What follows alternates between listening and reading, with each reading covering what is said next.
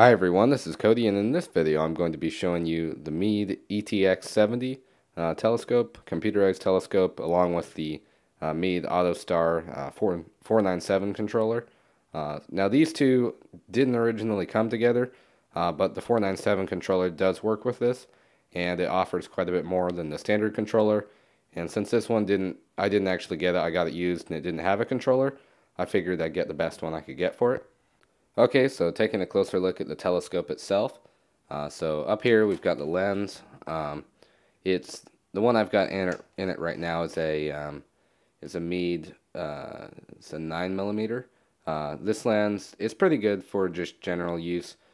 The lens that came with it, which is this, is pretty high quality. Originally, I think it would have come with like a 23mm, I think, as well as this one. And then this one, it is a refractor telescope, although it kind of is different because of the rear end. So you've got your lens, but then it's also got this. So you can unscrew this kind of adapter-ish piece here. And then flip the mirror. There's actually a mirror. Let me see if I can tilt this up.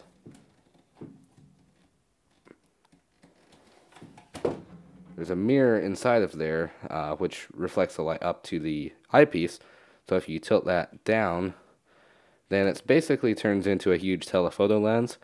So you can buy adapters, I think, that you can mount like a camera back here. And then you can do astrophotography, which is pretty cool. And I may do that eventually. I don't know if there's actually like how to find the adapter for the ETX 70. I'll have to find one of them.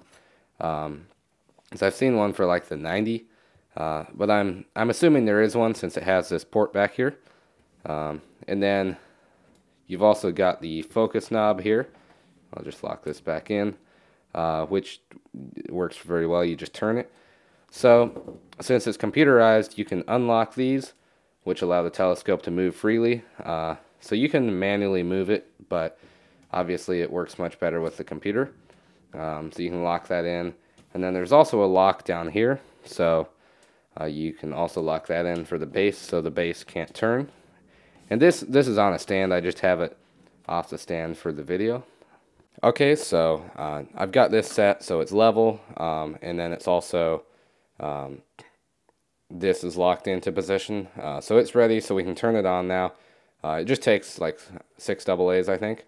And I've got the controller plugged in, so I'll turn on. And I've already set this controller up with the correct telescope and everything else, so it's going to power up. I've disabled the warning so you don't have to see the sun warning. So it is the 27th. So hit enter. Daylight savings time's not on, so I'll hit the time or get the time. So 12:27.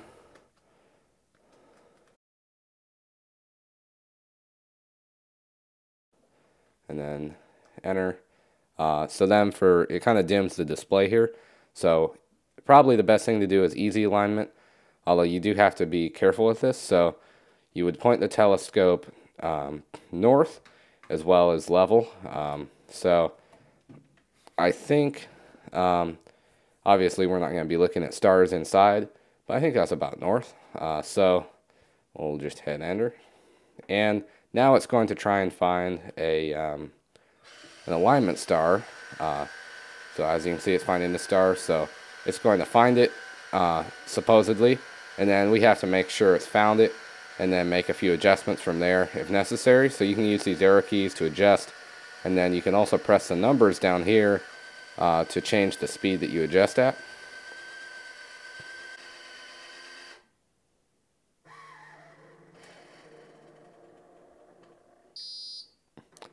Okay, so after it made that noise, that means it's ready for us to look into it. So you can look into there and make sure it's lined up. For me at least, you do want to make sure you point it pretty close to north when you do your original lineup. To find Polaris, point it at it, and you should be good. But you probably will have to make some adjustments to center these in the eyepiece. So once you got it centered, you just hit enter again, and it will find a second alignment star. And then you can do the same there, and then after that it'll be aligned and it's ready for use.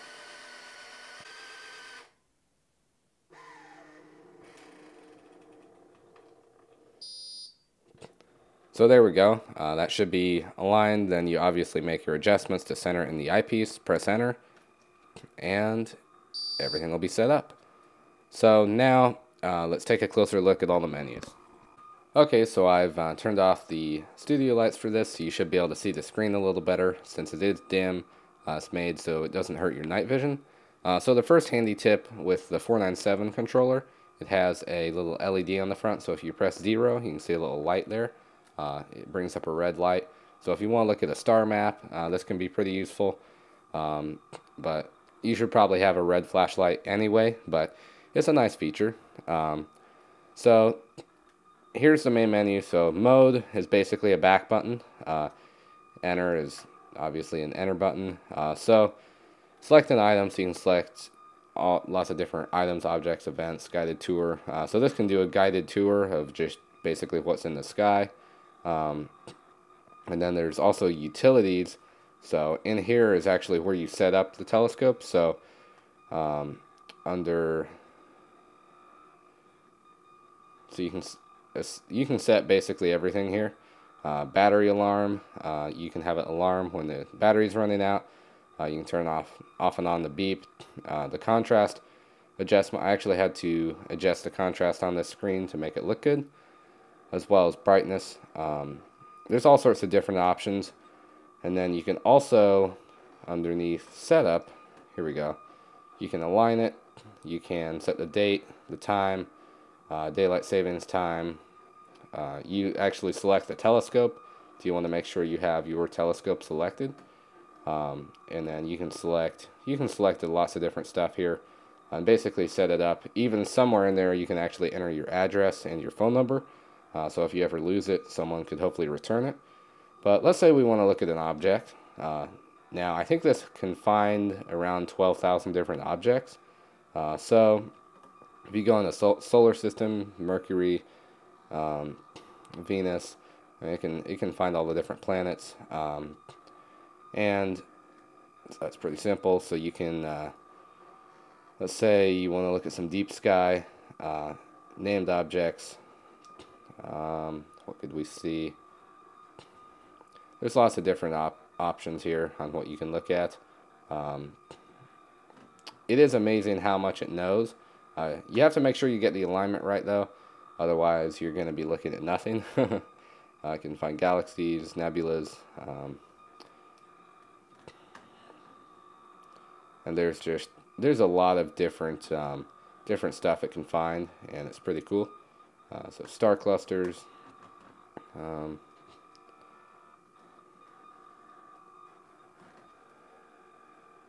can see the Pleiades. Now let's say we want to go to one, so you press enter on it. Now if you just want to look at the info about it, you can, oh, and I don't know if I ever mentioned it, these are the kind of like the scroll keys.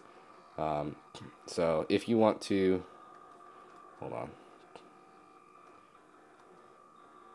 So we pressed on it. Now you can scroll down.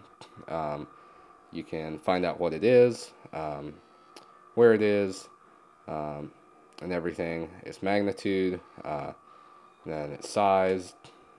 It rises at 4:14 p.m. and then it sets at 7:09 a.m. You can find out pretty much everything about everything in here. So it is kind of pretty cool. All that features.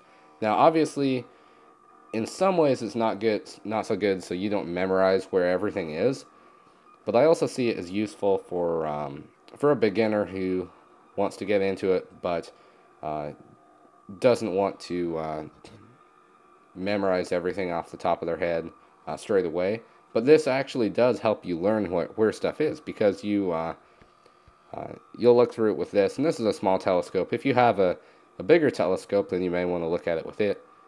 So for me at least, I like it. It helps me learn quite a bit about where the stuff is in the sky. It can even find black holes, although I don't think you'll be seeing any with this telescope. So overall it can find a lot. So let's say you found something. Hold on, it's not going to be able to find that right now.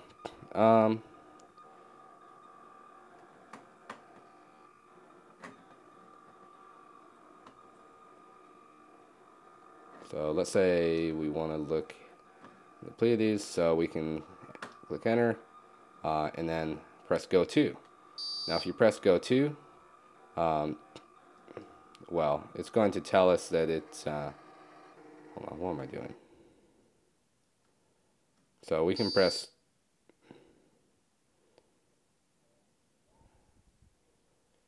I think I might have entered the time wrong, because it is after 4:14 p.m. Yeah, I'm not sure about that. So that should be able to find that. I'm pretty sure I entered the time wrong. So anyway, you can see you can find most stuff. So overall, I think this is a pretty good setup. If you run across a Meade ETX 70 for not too much money, I'd recommend getting it. And then the controller, I was able to find this one used. So basically, this is a used setup, and then it can find a lot of stuff, especially with that controller.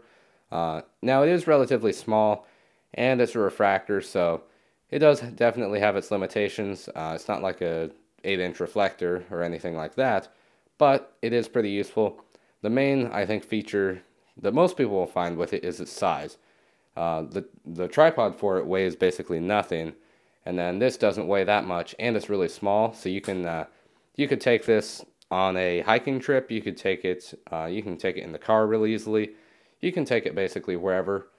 So for its size and hopefully not much money, if you get a good deal on it, I would definitely recommend it. So that's it for now. I'll see you all in the next video.